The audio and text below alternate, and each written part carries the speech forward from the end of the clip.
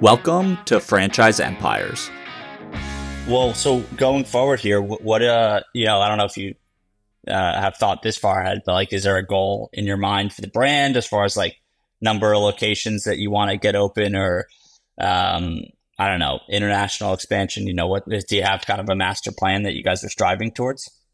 Yeah, so we're just really focused on, getting our locations open and as successful as possible. So we're really focusing on 2024 on getting the average store unit volume up, and so we're really focused in on making sure the franchisee success is priority.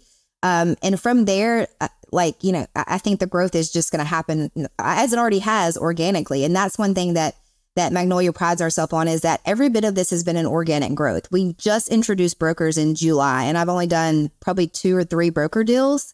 The rest has been brand fans, people that have, shopped our product and loved it and opened a store and then told their friends about it. And now they're all wanting to open stores. So that's something that I'm super proud of, is that we've had this huge organic growth just from other franchisees validating for the brand.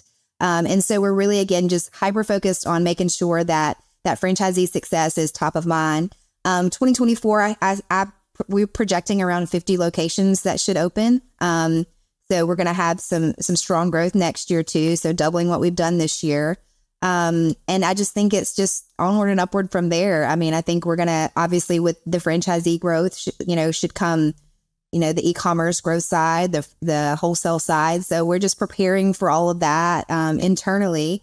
We've got an amazing support system. We've got an amazing internal infrastructure team. And so we're just focused on making sure that franchisee is successful as they can be, and validating and opening more locations. And that's one thing that we're super proud of, is our first 10 franchisees, they've all opened number 2 and number 3 on their locations. And so to me, that's a validation in itself.